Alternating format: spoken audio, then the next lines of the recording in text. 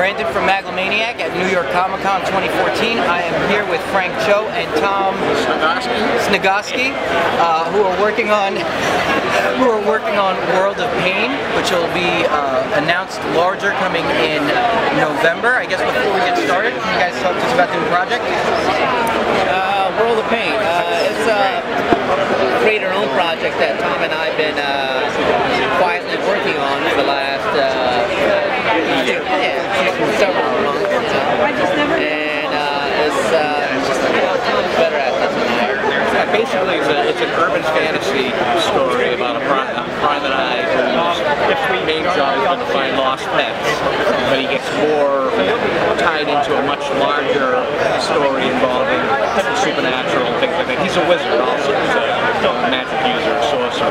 And what's going to be interesting about the graphic novel is it's really not a graphic novel, it's like this weird combination of a novel and a graphic novel. So you'll have like pages of novel that will suddenly blend into maybe 7 or 8 pages of full action scene or full mood piece section, then it'll flow back into a novel. It'll just keep going back and forth between novel and graphic novel. Yeah, the basic idea was sometimes when you read a novel, some of the big action sequence you kind of want to see. Right? It would be better told as a sequential comic book format. So that's exactly what we're doing. Some of the big action sequence, we're telling it in a comic book format, so the prose novel will basically seamlessly blend into the action and then blend right back out. So it sounds really cool. That actually, it makes me think immediately when you say blending a novel with comic books or with the graphic novel, it made me think of Gil Kane's Black Mold, but sort of like a next step evolution from that. Actually, that's a good point. I forgot about Black Mold. So we'll have a lot of really pretty girls like Gil Kane's Black Mold. No, not to compare styles or anything, but just to say, you know, when you have the words on the page and it sort of blends, but it seems like this is almost more of a step forward where you have lots of prose and then all of a sudden, hey, I'm in a comic book, and then it flows right back into prose. Yeah. No, that sounds really interesting. It'll be like single illustrations that might slowly take you into like a stepping stone into a big, visual world, and then come right back out. How does the process of developing something like that work? Like, do you move from writing more of a prose manuscript to sort of scripting out? Yeah, I wrote a novella. I wrote the whole novella based on Frank's basic idea. I added all my 2 cents to it.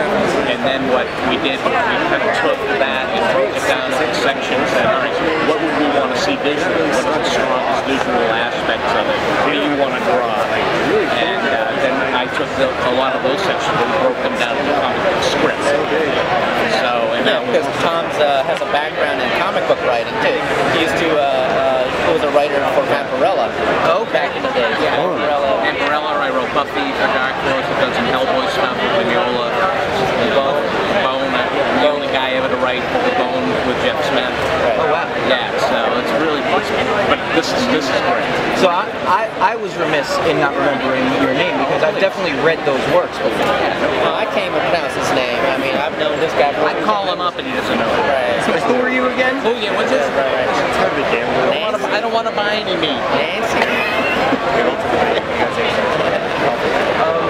So are the illustrations black and white, or is it going to be full color? Actually, both. Yeah, it's going to both. Yeah. So basically, I'm going to play around with it. Tom and I are going to play around what works and what doesn't work. it is technically a kind of a supernatural horror kind of genre. So black and white goes well with it. But no, so we're going to play around. It's definitely going to be in color, but some of the accent pieces will be in black and white. That's what I'm thinking. Now, what kind of research goes into building a supernatural movie for you? A lot of scotch. A lot of scotch. Actually, that's my novel. I write novels too, and all my novels are pretty much horror-based. They've got a horror element to it. So when Frank said, "I got this kind of horror idea," I mean, it was like perfect. Right up my alley. So I mean, just building that kind of dark universe wasn't all that difficult. I mean, you seem like a perfectly nice guy, so I'm just, you know, just to know that there's this dark, brooding universe inside of you. Well, you know, he's a no, Tom's a great guy. So you guys are going through Kickstarter, and you're also going through a traditional press? Yeah, we're gonna basically go through Flesh publication for this novel, and then then we're gonna kind of John Flesh publication, and gonna basically kickstart it. We're gonna make this high-end book, and then from there we're gonna look for a more permanent. Yeah, we want to do a lot of these books. Okay, so this is going to be the springboard to show people this is what this series is. Yeah, so we're gonna look for a more. Have you considered starting your own imprint and then branching out from there? Yeah, that's too much. That's a lot of work. That's a lot of work. I mean, we like the creative aspect of it, so someone can do work, less publishing and stuff. That's why we have John Bless. Yeah, he's doing the first book. Well, I'm a writer myself. I started up this with some friends in an imprint, and I definitely understand what you're saying because it's a lot of work. It's a lot of work. I enjoy working with that. But hey, listen, if you want to publish really low budget, but no, that sounds absolutely fantastic. So your scope is really, this is a jumping off point for something that you're hoping becomes a larger franchise that completely... Yeah, Tom and I pretty much fleshed out the entire universe, so this is just tip of the iceberg. Yeah. I mean, we've been putting a lot of thoughts into it, you know? So how do you reach out when you're... Almost 20 minutes, yeah. When you're when you're starting something out essentially from scratch, you're not using any of the traditional companies, you're not using the traditional route. What does it look like when you start to build those inroads with distributors and you start to really pitch it to places? What does that look like? Especially for those of us that are really trying to make it go. It's really interesting to know how established people... Immediately, what will probably end up happening is when we actually produce this thing, that will be kind of like the resume that you take to a major publisher like a Simon & Schuster or Penguin or whatever. Yeah, it's almost like a pitch kit. Yeah, you basically say to them, Frank Show is this, Sniegoski is this. This is what we would do for you. And that would probably be brought by my agent and taken out. Now, do you consider the possibility, I know a lot of times writer-artist teams get coupled together, there's a revolution happening, that you get teamed together and then you work on numerous different properties, even when it's a creator-owned property or something that you guys sort of start together and then you travel to other books. Have you guys considered working on other things in sort of promotion of this thing? When we're doing that's what we'll be doing. I mean, we've already got a couple of other project ideas that we're kicking around, but right now we're going to just focus on World of Payne. Is that in general or just as a team? Do you have other plates spinning where you're going to be working here and there? Tom and I both individually got different projects spinning, different plates spinning, but we're probably going to, so far it's been a fun working relationship, so we're probably going to come back and do more team up together, Yeah. And I still have my book. I mean, I'm signed up to do at least 3 more books. Various publishers over the next year and a half. The fall is done, right? The fall is done. But I've got to do new books with Simon & Schuster and Penguin and stuff. Sounds like a great problem to have. Yeah.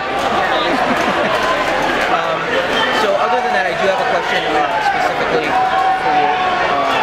And the question is now, you spent a great deal of time in the past couple of years working on Wolverine, and now they're sort of knocking them off.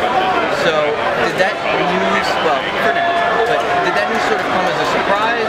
Was it, were you involved in any of the conversations coming towards the Death of Wolverine event or anything like that? Or did they just like, oh, by the way, you're just sending because we're killing this guy? He's dying.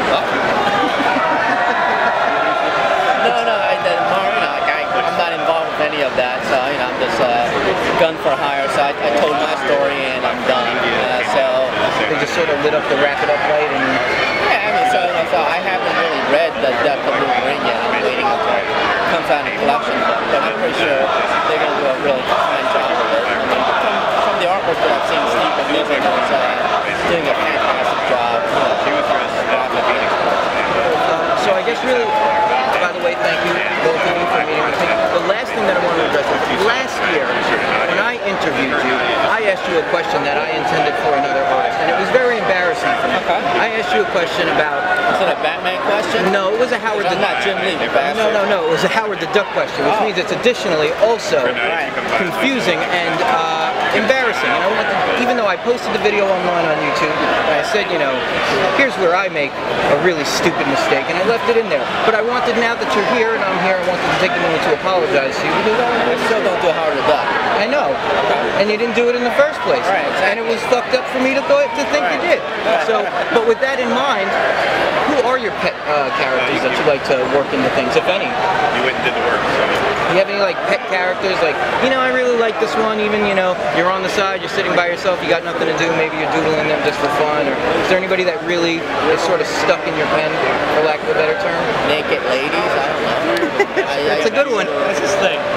That's my wheelhouse. I do naked ladies all the time. All right, listen, no finer inspiration in nature. And dinosaurs and monkeys. I draw a lot of monkeys for fun. Listen, you sound like a man's man if ever I heard one.